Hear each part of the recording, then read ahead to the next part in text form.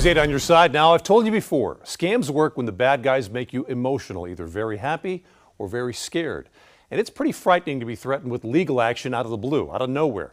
You receive a call from an unknown or blocked number from a person claiming to be a process server or maybe a lawyer. They might say there's a lien on your home or someone's taking you to court over unpaid medical bills. And next, they'll ask you to confirm sensitive personal information, like maybe your date of birth, your social security number. And when you resist, they stress the urgency of the matter. After all, don't forget, you're being taken to court, or so they say. These people don't have any legal papers to deliver you. They want to get their hands on your personal information to commit identity theft. So don't be scared into giving up your personal information. They hope that fear will make you act without thinking. If a legal action really has been filed against you in a county court, wait for the official court papers and the legal documents to arrive at your home. If the caller doesn't even know your address, that's another sign of a scam, folks.